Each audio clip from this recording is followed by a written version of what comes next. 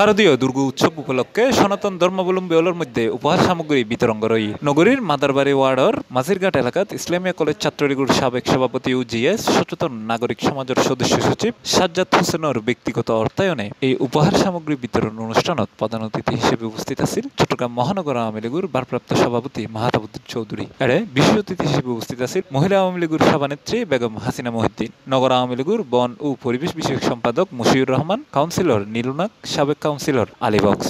আমরা বসবাস করব আজকের এখানে বক্তব্য অনুষ্ঠানে এটাই হোক আমাদের অঙ্গীকার। আমরা যেন একটি সন্ত্রাস মুক্ত, জঙ্গি মুক্ত এবং ইয়াবা মুক্ত ডিজিটাল বাংলাদেশ গড়ে তুলতে পারি।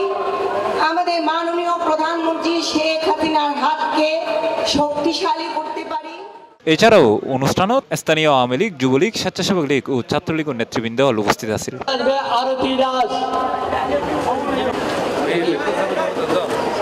পার্বতী পুকুর পাড়ার এই অনুষ্ঠানে মূলত হরা যাতে এই কারণে দুর্গাপূজা উপলক্ষে এই অনুষ্ঠান হিসাবে পার্বতী পুকুর পাড়ার যারা আছে প্রত্যেকের গিফট উপহার সামগ্রী আইদি প্রতি বছর এই প্রোগ্রাম আয় হরি এবং সামনে প্রোগ্রাম চালাই যাবেন এই আশা ব্যক্ত করতেছি। তার পাশাপাশি আর এলাকার মধ্যে যাতে এলাকা সুন্দর হলে অতীতের মতো যে কোনো কার্যক্রম আয় হরি। Desk news, Cplustv।